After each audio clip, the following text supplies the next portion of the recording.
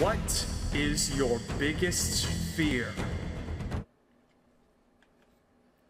In a world with extremely high places, sharp objects, creatures like spiders, sharks, dinosaurs, what? Terrifying creatures. Out of all of that, what are you most afraid of? Well, that's what we're going to be finding out today on another episode of Fear Factor. Okay, let's just get into it. Everyone has their own fears, right? Everyone's afraid of something, and as far as I know, that fear just doesn't come out of nowhere. Let's just Google search fear. Let's go back to kindergarten for a second. Fear is the most general term and implies anxiety and usually loss of courage, an unpleasant feeling triggered by perception of danger, real or imagined. Okay. So it's the new year, and I promised myself that this year would be a year of no fear. The new year, no fear. It's a movement that I just came up with where we all come together and try and get over some fears. And it doesn't have to be huge fears, like your fear of being naked in public. It could be like a social anxiety fear. It could be anything like that. What I have here is the top 10 of the most common phobias. And we're going to go through some of them, and we're going to see what I personally am triggered by. Because as far as I know, fear is not something that is made from nothing. Like, we learn things as we go through life, and we learn to fear some things as we grow up and things like that. So technically, if you're conditioned for long enough, you could really be afraid of anything. Lemonade! Did I get you? No? Alright, well. Hey, who's editing this? Probably me. Says I. Hey, future me? Yes? Can you, make that lemonade bit a bit more surprising so that people can, be more scared of it? No.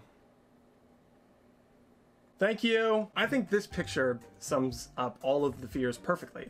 So we have aerophobia, fear of flying, I'm guessing, acrophobia, fear of heights.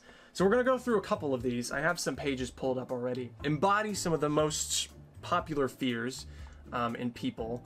And then we're going to get a bit more personal, where we have a fear of my own that is very personal to me.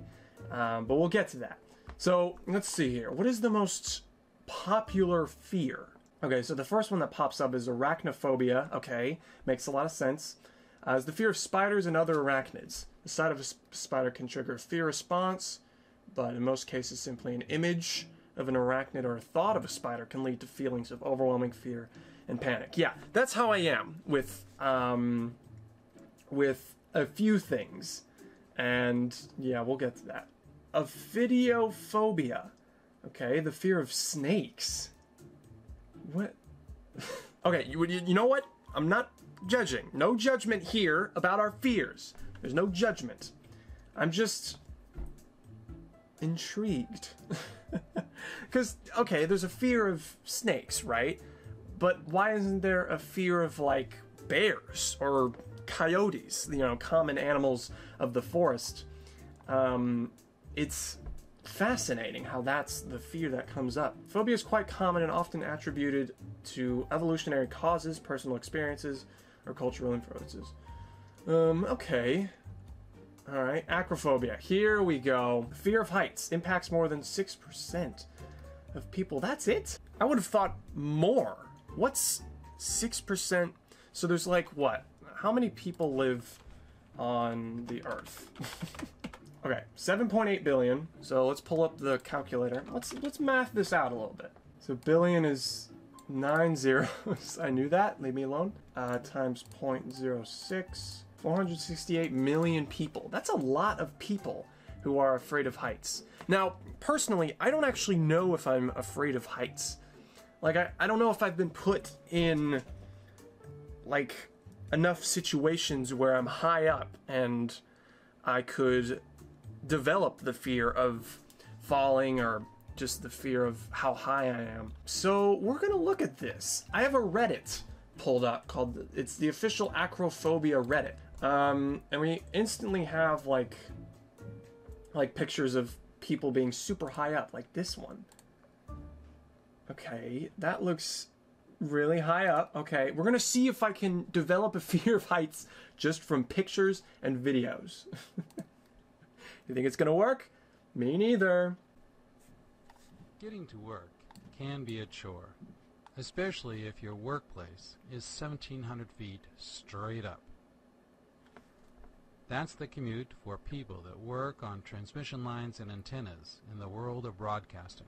This video shows what it's like to climb to the top of a 1,768-foot tower just to begin your workday. Oh my, what? It all starts with an elevator ride to about 1,600 feet. After that, it's all about climbing. Of course, you have to bring all your tools with you. That's the red bag hanging below.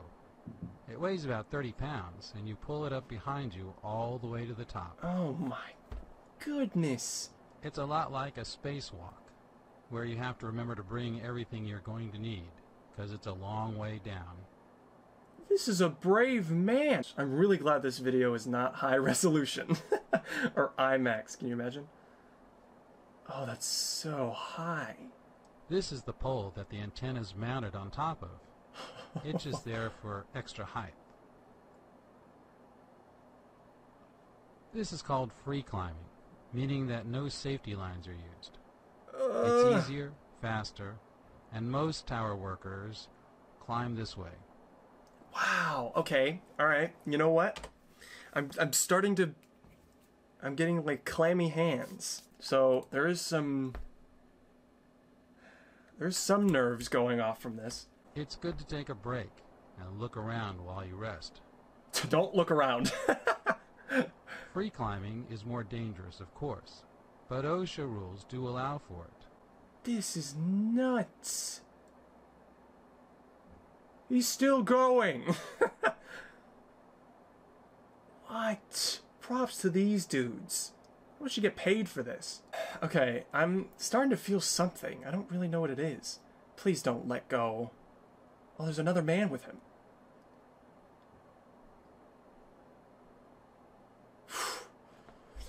These spiky flowers on their long stems are used to attract electrical charges in the air.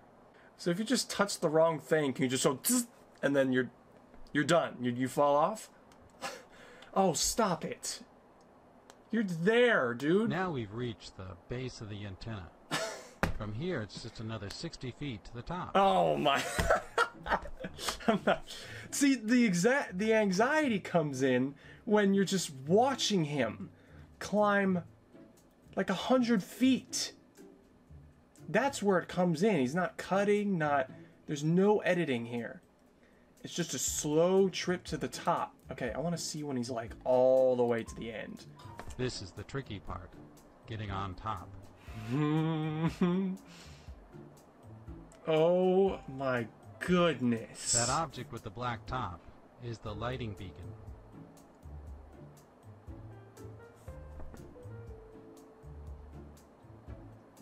This is nuts. I don't think their hooks are hooked onto anything. Can you change that? I can't tell if I'm like afraid or if I'm afraid for them. Goodness. Okay, so I'm feeling something. I'm feeling what it's like to be afraid. This is great. Alright. Well, I don't think we can beat that, personally. What is this? Proposed design of Stockholm's Public Library 2015. What? Okay. What if you just fall down there? You're done. No one will ever see you again? Whoa. That's nuts. The road is a little way down in the corner. Oh, that's the road down there. Ugh, where are these places? This just looks like one rock pillar up in the air. Oh, wow. Goodness. Okay, that's pretty nuts. That's like you're Spider-Man at that point. Like everything that you're worried about ever just goes away, I'm sure, when you're out on the side of the building. Yeehaw is right. Little TikTok. Okay, so this is another Tower Maniac. It's another tower one.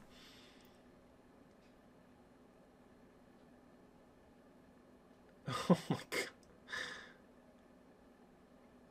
That one doesn't look as high. That one doesn't look as high as the one we just watched, but my goodness. These people got some hair on their chests. Like, no joke. Oh, stop it. Oh, so... Whoa! That is pretty. That is pretty. Okay, I think we're gonna move on. I think that'll be like the longest, like segment of fears we can go on to. I think we can come back to this. This is the only subreddit I can find based off of like, anxiety and things like that. Let me know if there's like another Reddit that I haven't seen already. Because this is the official Fear of Heights subreddit, so let me know if you found anything else. So this one, I have a personal, how do I, I'm already looking at it. This is needles. Now, I have a personal grudge with needles because there's something about them. And I think it connects to another fear that I have, which we'll also get to. But I'm gonna just, oof. So if you don't like needles, look away. If you don't like needles, look away. If you don't like needles, look away. This guy, that is my exact reaction. I just don't like needles. It's not like, I don't understand people who are okay with needles. Like it's just it's a mini knife. That's all it is. Oh my goodness. Okay. Oh.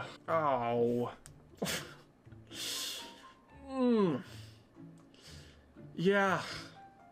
Ooh, that's bad. Ugh, it's just one of those things that I can feel in my body whenever I think about it. Back to the fear Google search. It's something that you can feel physically when you think about it, when you look at a picture or something like that. That's all it takes. Also, if you've like watched a second of the news recently, you'd probably see needles all over the place. I remember back when the vaccine was first mentioned, and I suddenly just completely stopped watching the news. I mean, I didn't watch it anyway, but every now and then I would look up to the TV and it would just be on.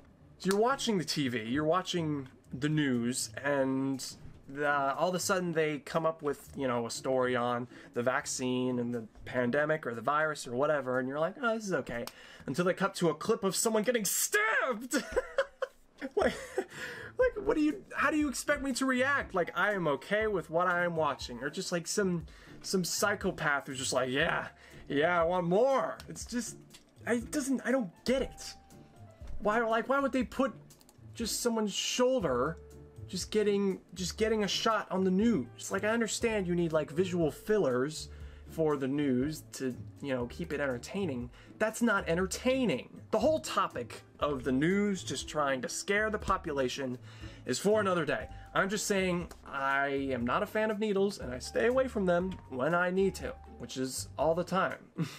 Okay, I think this will be the last one. This last one I think relates to my like fear in needles, or it might have been like, my fear of needles might have been like a branch off from this fear, which happened a long time ago. The stories that I've been told is that I was like 3 years old, I was with my family, and we were out on the beach, and apparently that day I got stung by like 3 bees. In the same day, I got stung by 3 separate bees, and ever since then, it's been awful. There's something about the flying insects that really get to me. I don't think it's the fear of being stung. I think it's the fear that comes with the buzzing. It's the buzzing that triggers something in my head that makes me go insane. Because it's not just bees, it's like house flies and whatever else, you know, that flies and makes a buzzing noise. It's awful. Oh gosh. This preview just, okay, if you don't like this either, please look away. This is, I'm just trying, bit by bit, I'm just telling myself that it's okay. And I'm gonna slowly try and get over this fear of buzzing. Convinces my mind that I'm gonna be stabbed. Or I'm gonna be stung, I mean. Back to the needles.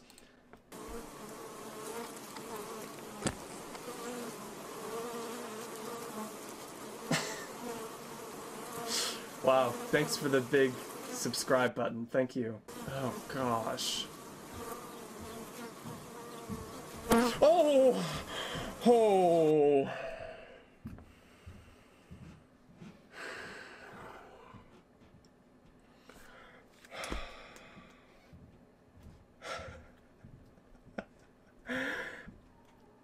That was a genuine reaction.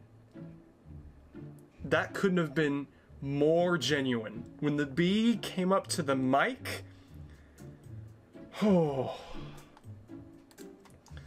my gosh. Okay, I'm okay. I'm all right. Whoo, that gets me going. That's fascinating. I'm okay. I'm okay. Yeah, I'm all right. Hey, don't worry about me. Should we do one more? Oh my, I hate my life. Relaxing nature sounds. Let's see if this is any different. Oh my.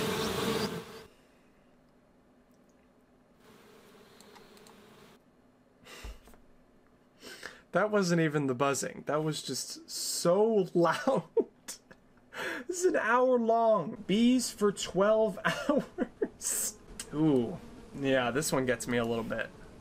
This one gets my, like, whenever I hear this stuff, my toes curl up. Alright. Alright, well, I mean, now you know. Oh boy, that was something. I feel like, am I still recording? Okay. I feel like we learned something about me specifically. Oof. That was fun. I kind of liked it. Puts you on the edge of your seat a little bit. I am actually on the edge of my seat right now. Whew. All right. They say if what you're afraid of, you experience it head on, that helps you. It helps you with fearing it. And if you see it enough, if you experience it enough, maybe after a while you won't be so scared of it anymore. That's a science lesson for you kids. Anyway, so that's it for this video. Let me know what you thought. This was really fun. Very different from what I'm doing. I'm still trying to branch out. The whole new year in general. I liked it. I like doing this stuff. It gets you thinking, maybe I could do a whole video about sounds that make me go crazy, that get the toes curling. So maybe I'll do that. Let me know if you want to see that. Because I need more ideas. And thanks for watching. I hope you enjoyed it again. I hope you have a fantastic day, and I'll see you in the next one. See ya! I am not sleeping tonight.